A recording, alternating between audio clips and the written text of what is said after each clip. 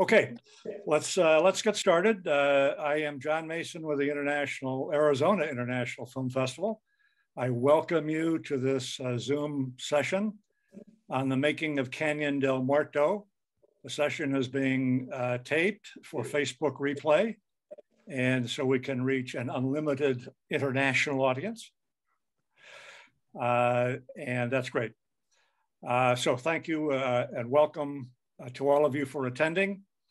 I'm still, we're talking about the making of this great movie. I'm still kind of buzzed about last night. We world premiered the movie at the great historic Fox Theater in downtown Tucson to a very rambunctious and receptive audience, large. It was a wonderful evening. And before we get on to the making of, I'm wondering if those present at the screening have any quick comments about how you think the evening went. Mr. President Nez, how about you?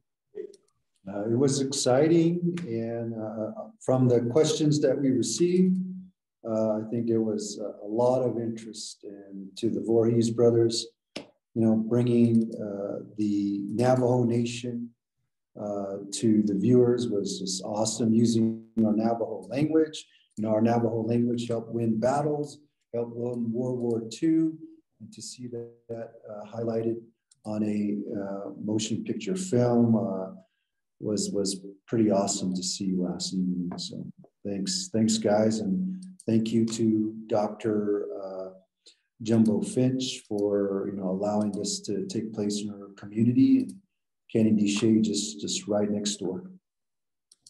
Rosanna, you were there, I believe, and you actually asked a very interesting question toward the end of the Q&A. Would you like to comment about last night?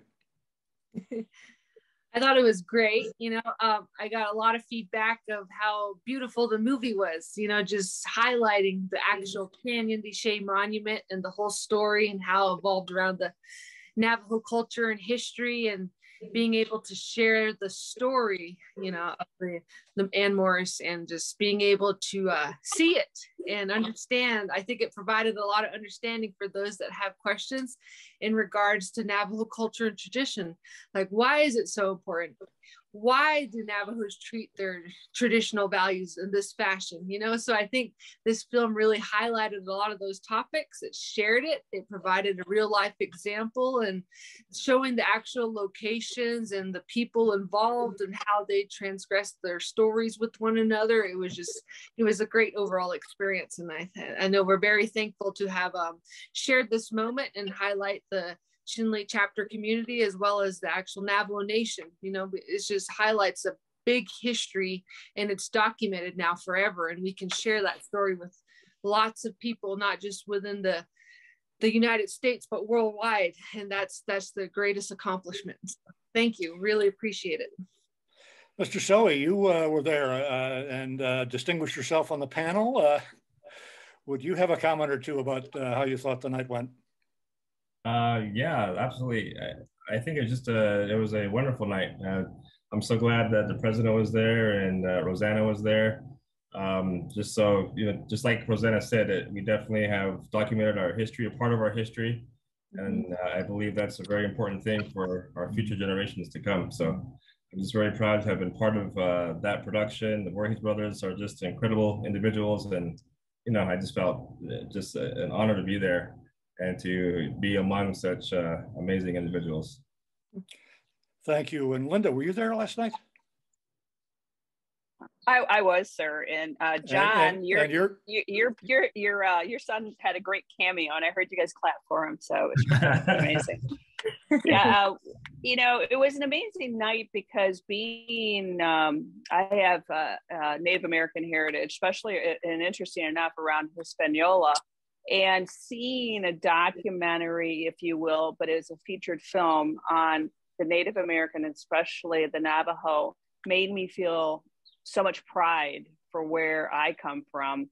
And seeing that and being a part of that with my husband, Vernon, being executive producers. And, Vernon worked to the bone, making sure that the Voorhees brothers got the budget they needed and helped get that. But the real true story here are the Navajo Nation, and how we were welcomed, and we knew how not to take advantage of that, because that was sacred. And it was just an amazing combination last night. So sitting back and watching it all come together, and then all the players was, I was very proud of everybody, especially the Voorhees brothers, because they brought this to life and brought this to President Nez and the Navajo Nation. And it's just a part of my culture. So it was I'm very proud of everything that happened, especially last night. Thank you so much. And you mentioned Mr. John Voorhees. John, what did you think?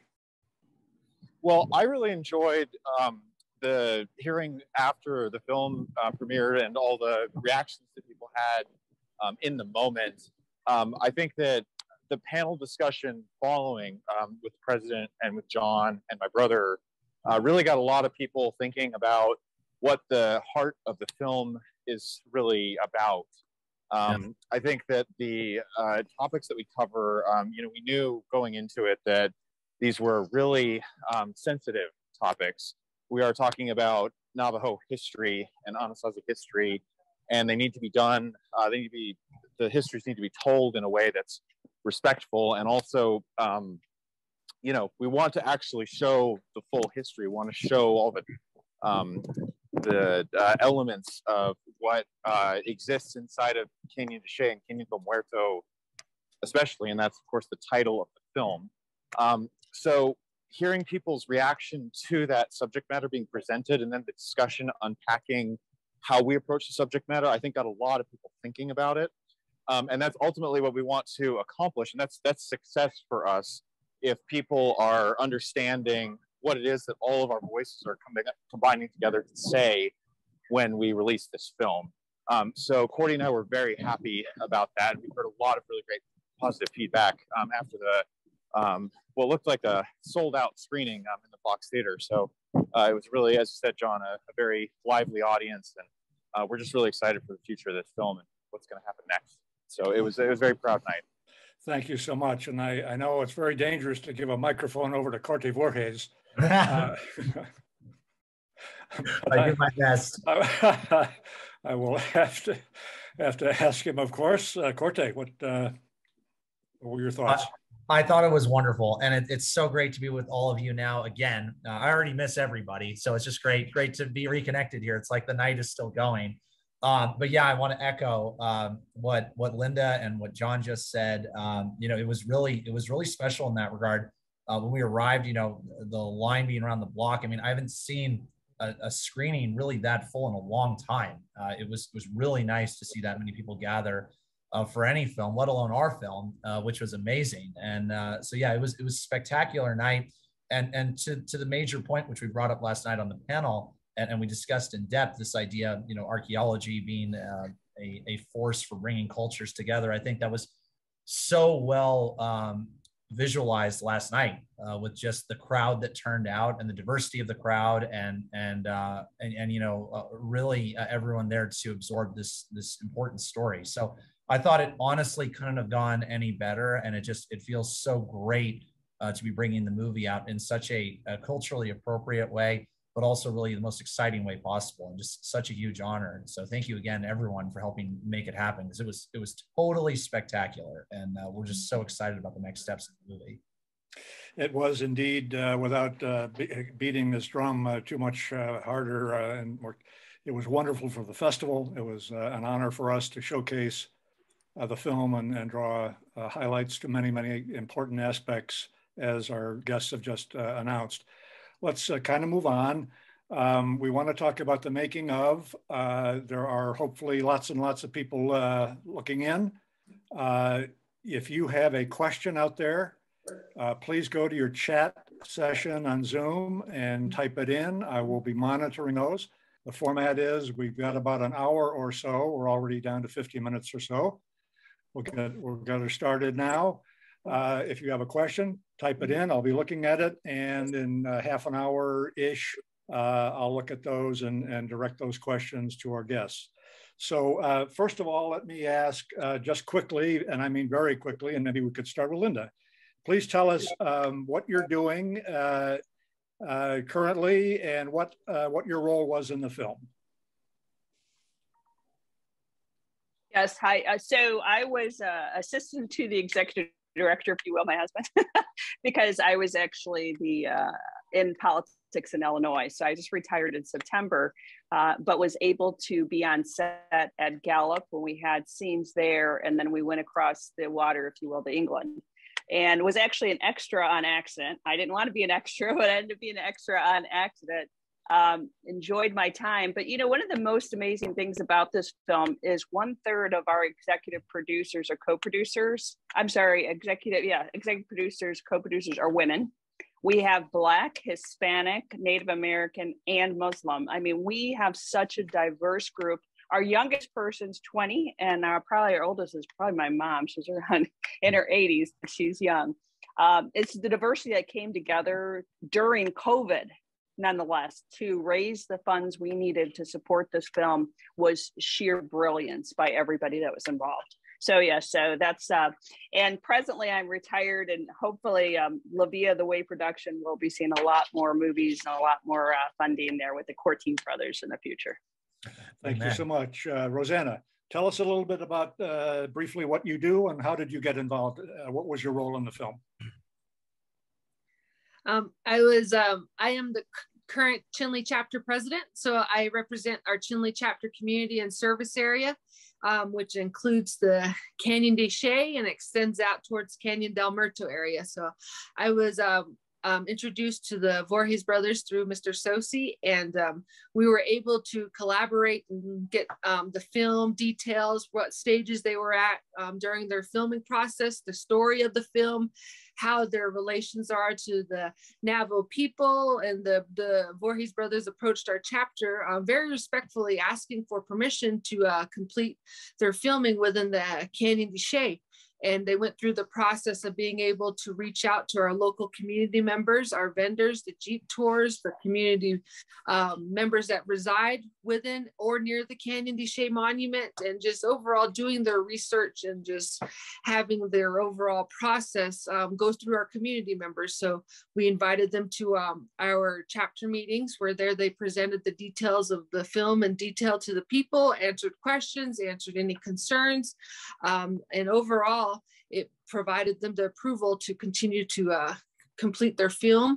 And we were very grateful for that, because it helped during our COVID-19 pandemic. We had a large impact like everybody else in the world, and it gratefully assisted our members. You know, we saw the boost in our economy. We saw the mental and physical changes within the people when we came out and met the film team and Coerte and his brother John and Mr. Tsosie. We were able to actually gather, sit, review details, and you could just feel the momentum within the filming team itself. And it was a great experience. And I'm very glad that on my end, we were able to provide that opportunity for the film industry and also for our people in the community. So overall, it was a very positive experience, and it was great to have them on site. So thank you. Thank you so much. Mr. Tsosie, tell us how you got involved in the film and what your role was.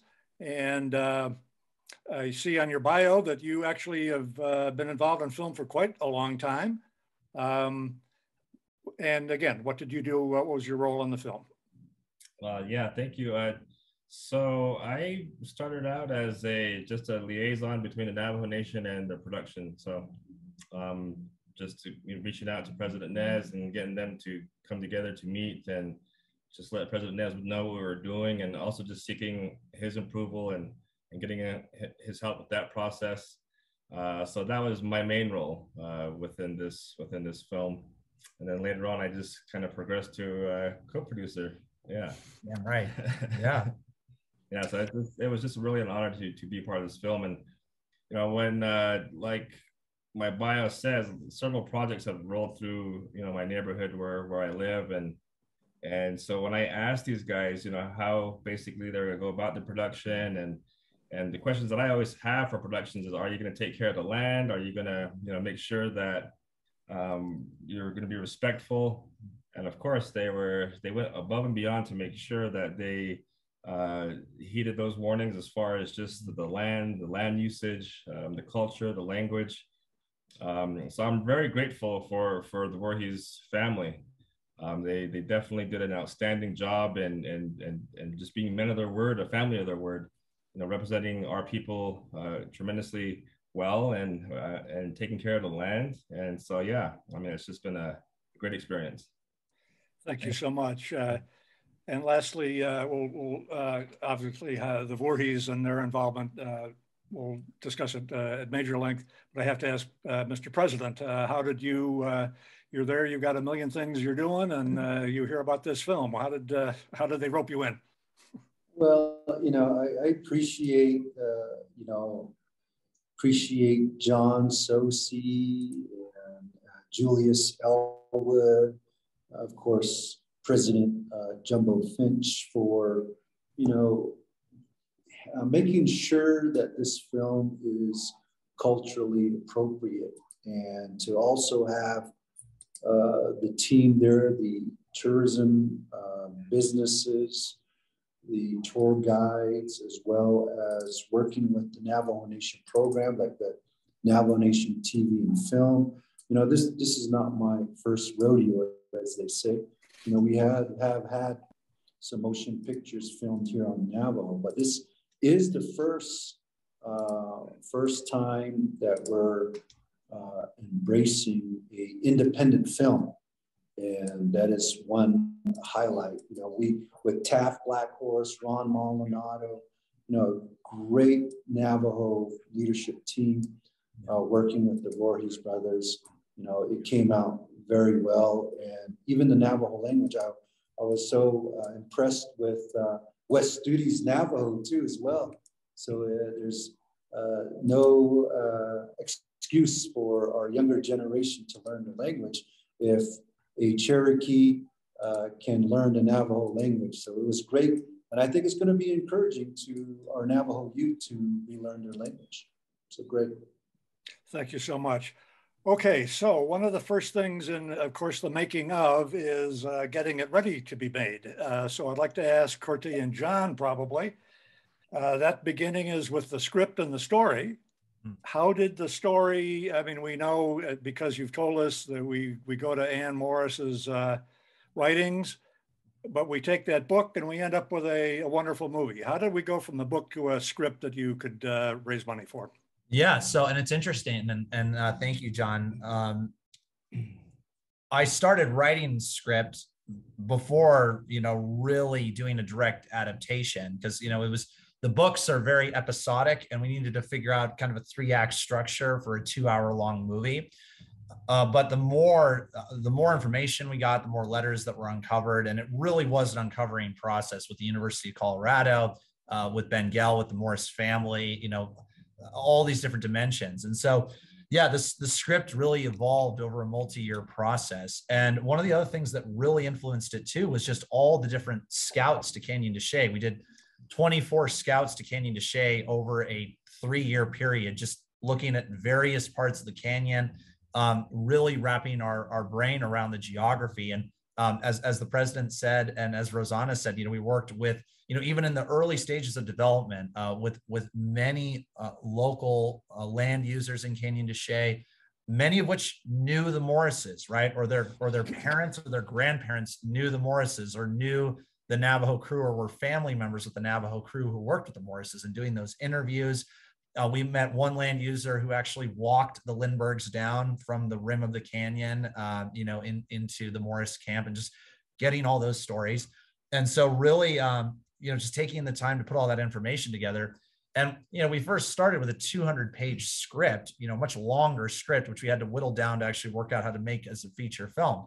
And then, yes, so a lot of it, in film financing and in filmmaking, it's often a chicken and egg situation where you can have a great script, but you need the talent to get the financing, and you need the financing to get the talent. And that's a really interesting dichotomy that you have to work out, as you're building up to getting the film made. And we had our ups and downs. This film went through 4 different variations of financing before Linda and Vernon got involved, and Jerry Calvetti, and John Moncton, and many of our senior executive producers. But we bid it off in pieces. The equity that we raised, and we say equity financing, that's private independent financing that we raised, was complemented by a very large tax credit out of the state of New Mexico, which paid for a massive chunk of the film's production and was really important for the making of the movie.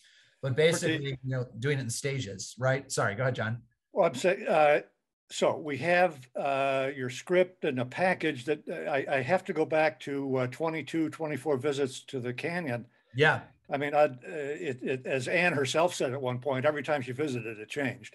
Absolutely. So you could, I mean, just as a thing of beauty. But what were you trying to refine and dig deeper as you kept visiting? What were you trying to?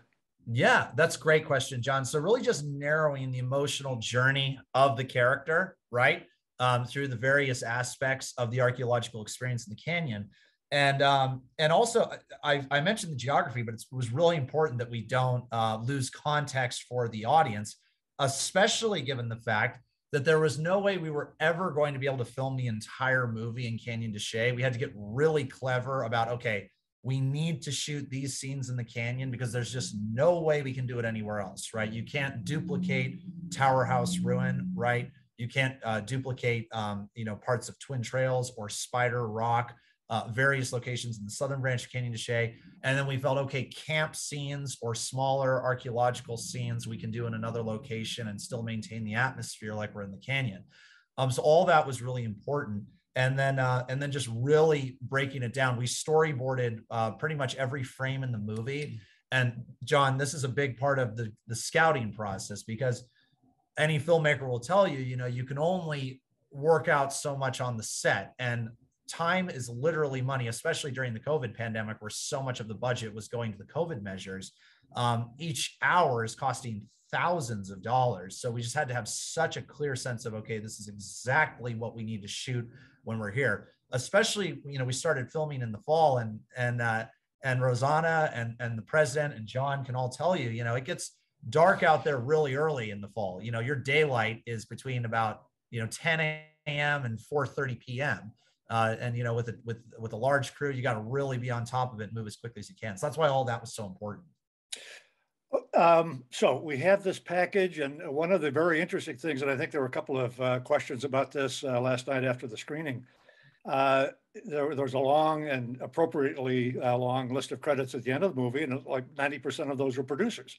Right. And so what does a producer do? Traditionally, typically, a producer is a money person. So I think I read, maybe Richard talked about it, your budget was around $10 million. That's kind of on the top end of an indie feature. That's a fair amount of money. Perhaps you could tell us a little bit more about your method, about how you raise money. Did you do presentations to the public? Did you knock on private doors? How did you get that money? I don't want confidential stuff, but just what was your methodology in raising money? Yeah, and I'll jump in, and then Linda, I think it would be great to get your perspective on this too, from your work with Vernon and John as well. And to start with, that was just the equity raised for the film. So we actually aren't revealing right now what the grand total budget of the movie was with our tax credit, but yes, we raised close to $10 million in private equity financing for this movie. And it was absolutely a process of just really building our network. We were fortunate, our previous film released with Netflix in 2016. So it gave us credibility as young filmmakers that we've done one movie, it was successful. All the investors made their money back. It was a profitable movie. It had a limited theatrical release in Greece, then released with Netflix and did really well. So that was enormously helpful. Having that credibility as a filmmaker is very important with raising money. But even that wouldn't get you as far as what we did with this movie. What really happened, John, is we just brought such incredible people to the table who also were able to bring their friends and their fellow investors onto the movie as well. And Linda is probably in the best position to talk about this, because Linda and her husband, Vernon, raised about 60% of the equity financing out of their combined network. And that was part of it. So go ahead, Linda. Yeah, I think it's you're going to be very interested. You're going to be very popular. I know. So John, it's very interesting what happens. Vernon and I are people that think out of the box and create when there's nothing. We're business owners by heart. So we've opened up quite a few businesses. And what we basically put it down to is that everybody who would like to to take a stock in an independent film should have an ability, a doorway to walk through, and then how does that feel and how does that fit with their finances? And what we found is it's a lot easier to go after the 50,000, 100,000, 250,000 range of people, especially with the tentacles that both of us have. Like I said, I was in politics. My husband has opened quite a few businesses. So we have those contacts and that credibility to bring certain people to the table. And it does take a lot of hand holding also, just to explain the nuts and bolts and how to develop a film and all the costs. I mean, what we saw on every day on the set, Vern and I were in the back saying, okay, Coerte, get the cut done, get it done. This scene, you only need X, because we knew how much money we were spending every hour on the hour. And John, Courte's brother, will contest to this, because Vernon was, I think he got in trouble by one of our scene guys, because he went over and he had words with them saying, no, it's it. That's what we need to do. Because the money is valuable, right? And my husband likes to say, the money is it. He uses a different phrase I choose not to use, but if there's no money, you can't film.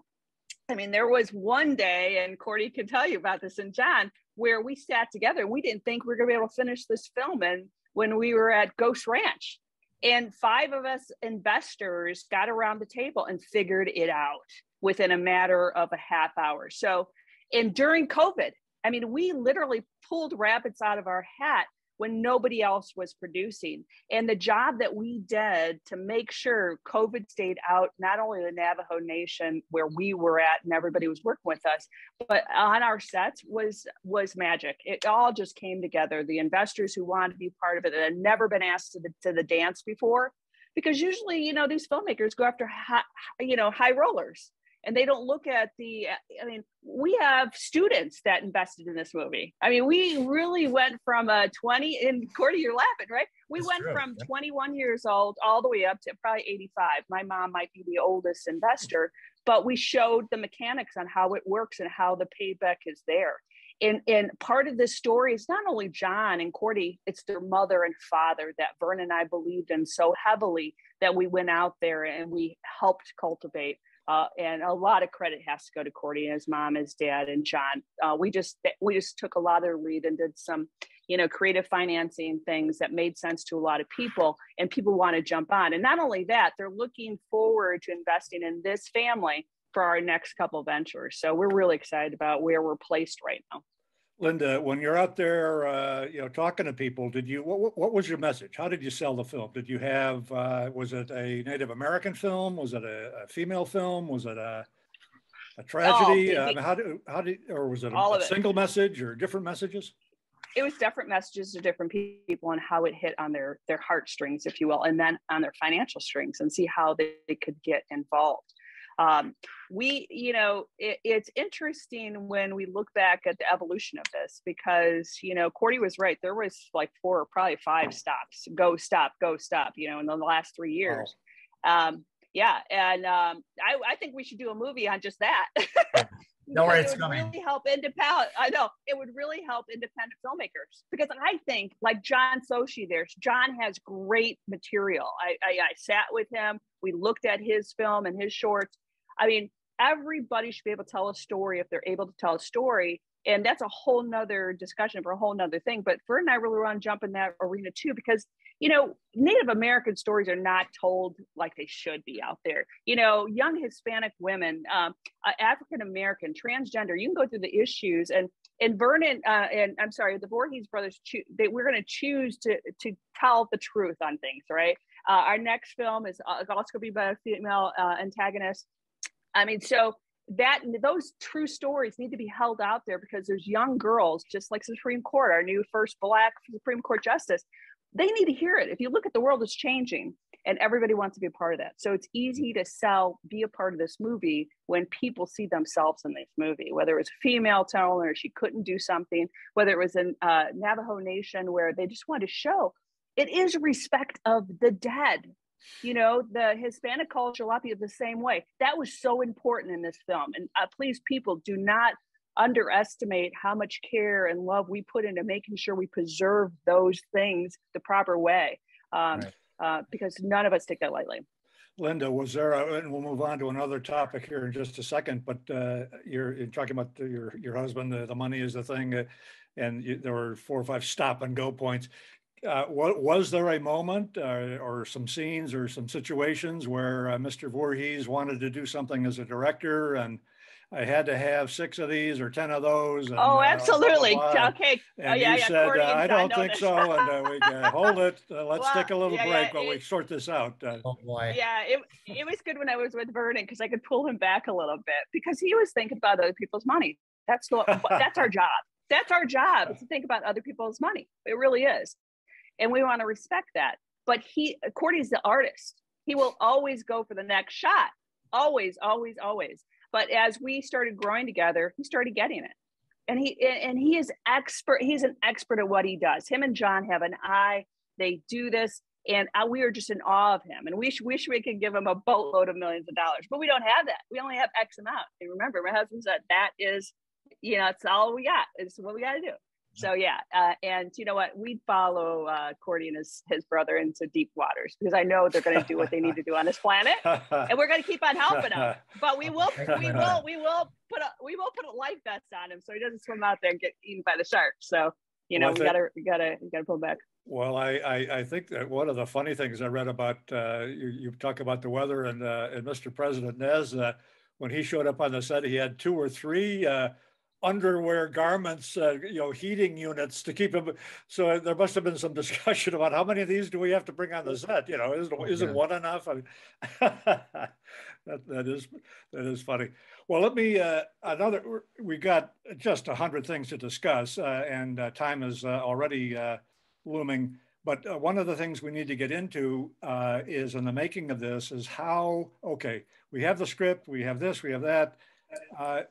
Without being too eloquent on this, it's the Navajo issue. How do we, because it's not, the film is not just about Anne and Earl and some of those issues. It's about the Navajo and many of the things you've talked about.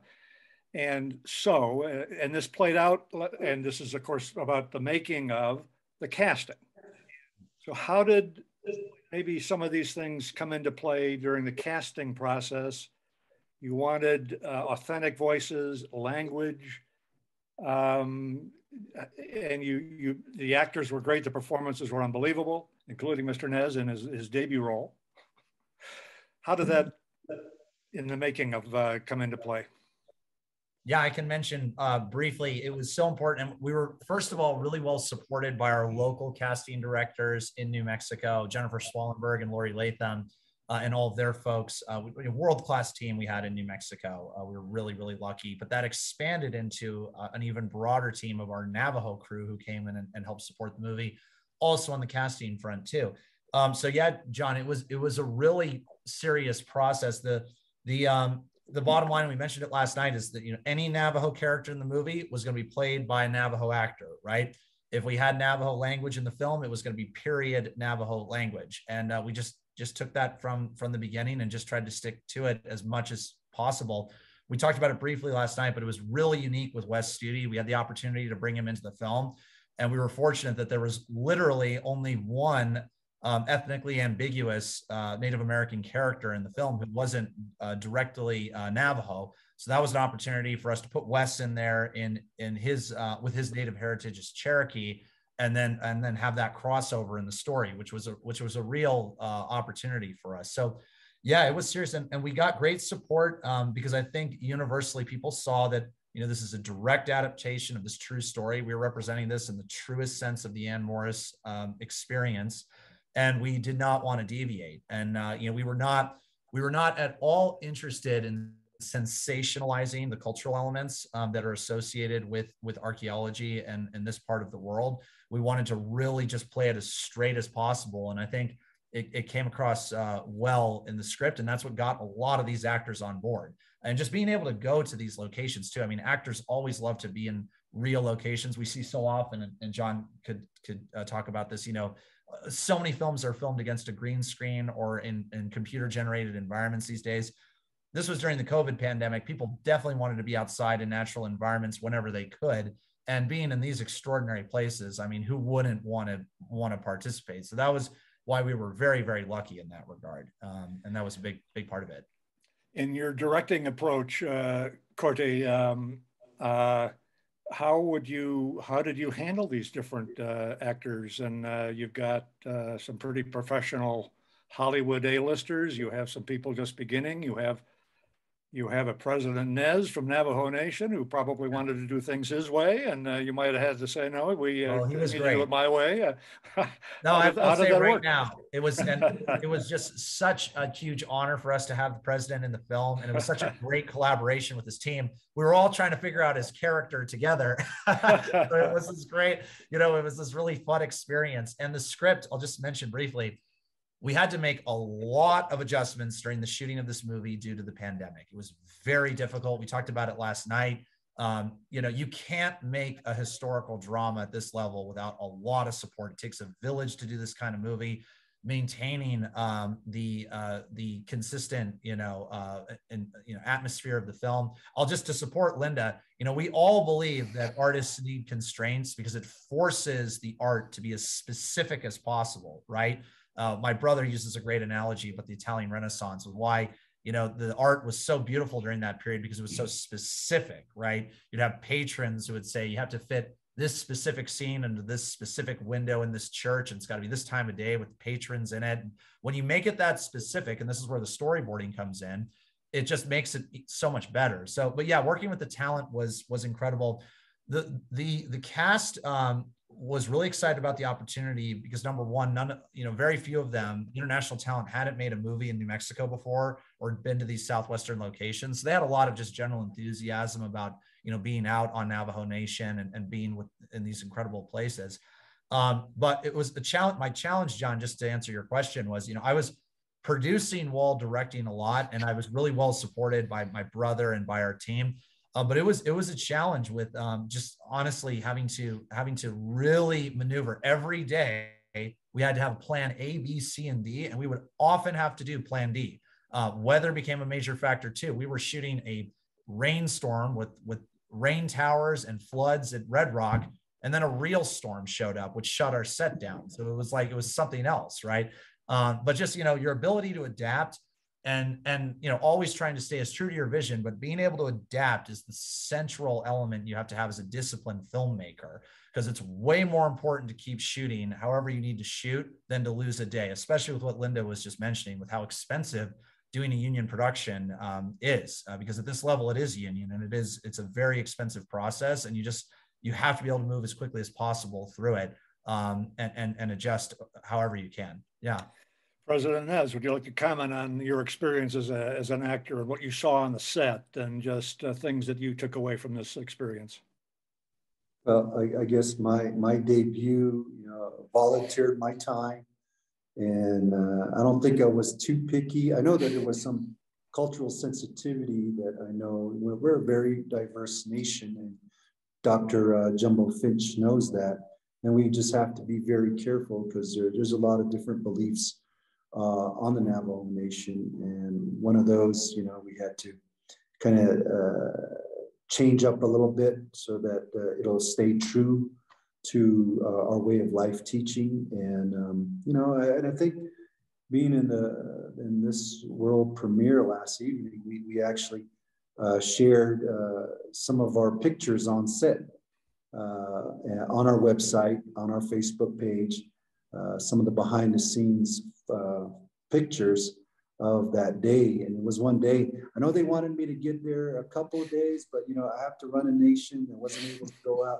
go back out the second time around. But the just experiencing that first day, it was pretty cold. I relate to the warmers, and it was just a great day, a great cast, and I actually just had an awesome day with the character Ann Morris there, and with our way of life teaching and doing our prayers. And I think that was one thing, and I'll end with this. One thing that was highlighted last evening is that that is the reason why Navajos don't mess around with the Anasazis, you know, because you can bring sickness on yourself and on your family. And I think that was one of the highlights from Coerte last evening. You know, maybe that was one of the reasons why you know, people get sick, that don't get their spiritual cleansing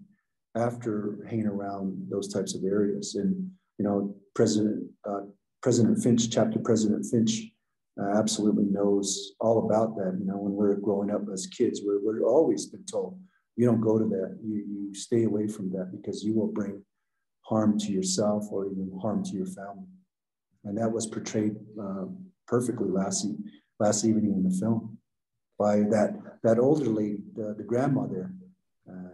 That's kind of that tough love teaching that we get as young people. You know, grandma was really giving it to the people there in that film. So true, so true. Many powerful scenes, absolutely. Let me ask one last question, and I'm going to turn it over to our audience. And that last question is, when Mr. Voorhees said, "That's a wrap," what was it like on the set? John, Linda, yeah, go ahead. Well, I'm trying to remember which wrap we want to call this the ultimate there were a couple, wrap, but John, there were probably 3 wraps, but no, sorry. Yeah, no, it's interesting. I'll just say this too, and I want to tie a couple of themes together here in terms of what we've all created together. It's the analogy is made to giving birth to something. You know, you work really, really hard, and it's your protected story that you're bringing out into the world, and there's a sense of sort of like, you know, you're nurturing the story until it's strong enough to sort of go out there and live on its own. And that's what we're doing with premiering the film and then showing the film around the world, is that the film gets to sort of fly out of the nest and be out in the world. So it is a very emotional experience when you finally sit on top of all the mountain of struggle and work that has gone into creating something. I want to say too that with the generosity that the president gave us with his time, the creation of art requires time, and you have to sort of allow the creativity to come out. And the president was very generous when we were filming with him on the day that we were filming, where we could actually, he gave us the time to actually have the art come out in the performance. And we were all really just so pleasantly surprised, frankly, at how well it turned out, and just really contributed to a very important element of the story. So the whole process of making a movie is very challenging and very emotional and creative and intellectual. But by the end of it, you just feel like you've created something, you can put it out in the world, and other people can benefit from it. So that was my experience when we finally finished what was a very long journey for all of us. Yeah, and I would say I was just exhausted. I mean, I've gone through basic training and advanced training in the military, and it felt like there were some days we didn't get to bed until 3 a.m. And just the excitement, because every day would bring a new challenge where Vernon and I would have to get on the phone and find another investor, because we knew it was that detrimental within that week. And John, you could talk to this. It could be like, we need X amount by 4 days from now, and if we don't have it in the bank in 2X, we can't produce anymore. I mean, when you look at the backfield of what it takes to do a movie, whether it's bringing in, union Teamsters to bring the water tanks in for the scenes, for the water scenes, or saying, hey, listen, we got to give the union guys a break. They need to break at a certain time or we're going to be fine. You know, so for Vernon and I in the backfield, we tried to leave the pressures off of Coerte so he could do what he needed to do, because he's brilliant at it. But in the backfield, it was up and down. And some days it was like 5 up and downs, happy we did it. And then we'd be on the floor like, oh my gosh, we got to do it over again tomorrow. Or we had news here, we were able to save money there, you know? So yeah, it felt like basic training. Okay, let's go to a couple of questions. One is, this is to everyone. I missed last night's screening. How can I see the movie? Will it be shown again? Yeah, absolutely. We're just starting our festival tour. We're going to have multiple film festivals this year, so there's plenty of opportunities to see it at these festivals. And then the movie will be doing its theatrical and streaming release a little later in the year. And right now, the best way to get information on the film is either on our website at firstlinefilmsnm.com or IMDb.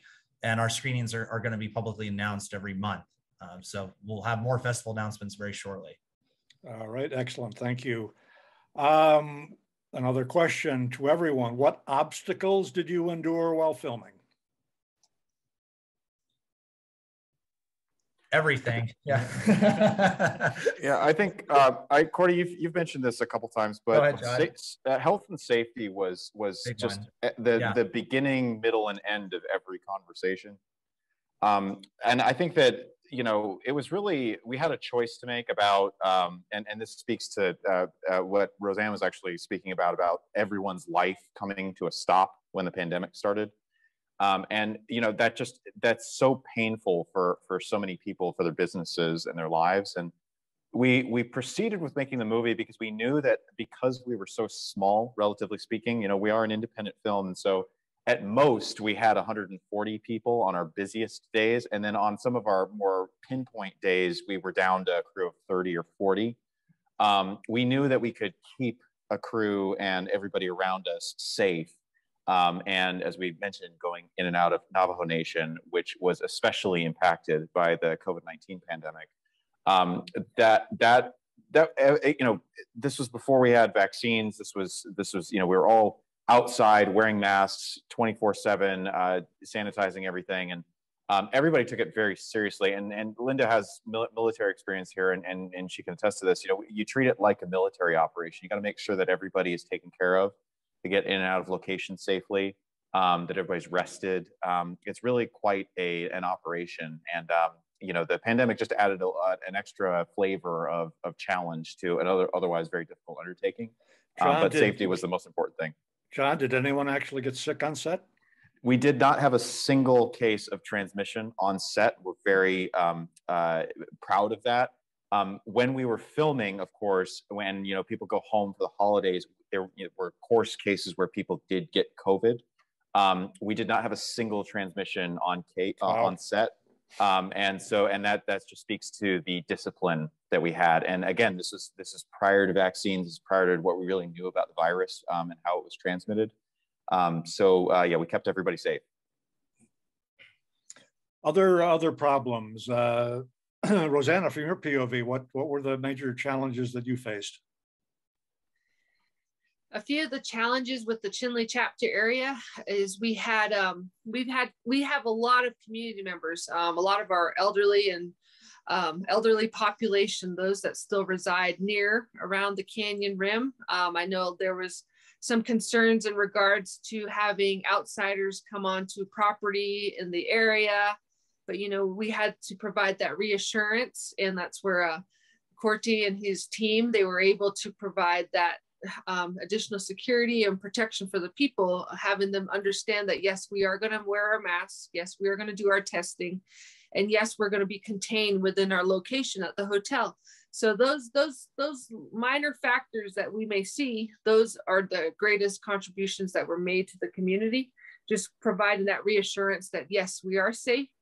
And yes, we are helping our people. And yes, we're documenting a film to tell our history. So I think it was a lot of obstacles in that factor, but overall we were able to comfort a lot of the people and the members, having them know those things are available for them. And we are double checking and reassuring from our end that we're being safe 100% on site, and just having the timeline shared, having them understand where they're going to be, who's going to be assisting. And also we had a lot of great partnerships with our tours group and also the national parks. We had a lot of various departments that did assist to ensure that we are ensuring the people are safe. And I just can't say any more, but the Voorhees brothers did very great in ensuring all those protocols were followed through. I'd like to ask President Nez and John, Tsosie, what was it that convinced you that this was going to be okay, that this whole project? Now, the Voorhees brothers could charm anybody into anything. I mean, these guys are pretty slick, and they got it down. They are. You know, John, you mentioned, you know, in your bio, you've seen a lot of production up there that just did not pan out well for the Navajo. And so what was it that, and you mentioned that you got kind of a check